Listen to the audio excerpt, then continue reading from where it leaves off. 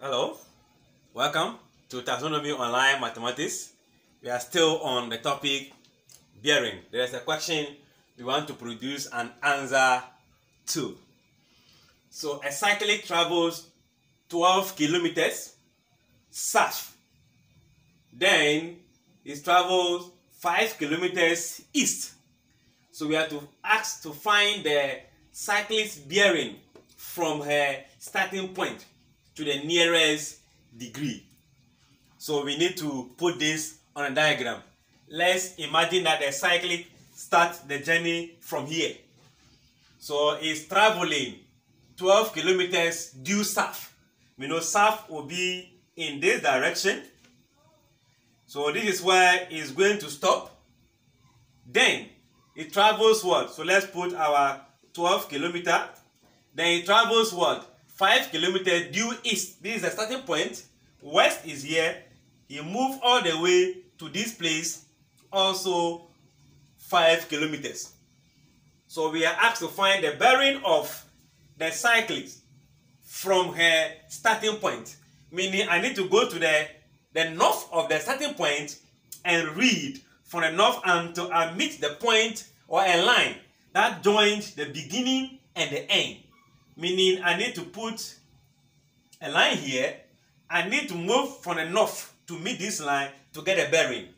That means I need to introduce a Cartesian plane at the starting point with the north. If I like, also introduce a Cartesian plane at the end.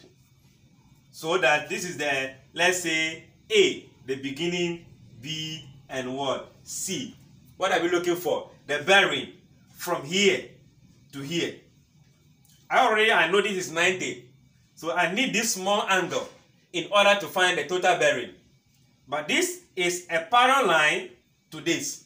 So this is a transverse. The angle here will be the same as the angle here.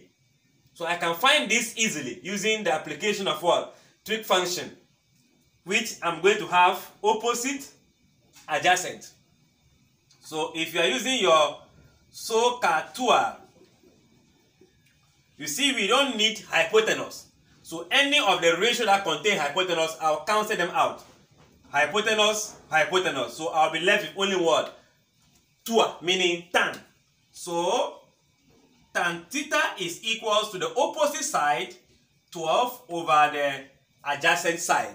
What am I looking for? I am looking for the tan. So I find the theta. So I find the tan inverse of both sides, meaning theta equals to tan inverse of 12 over 5.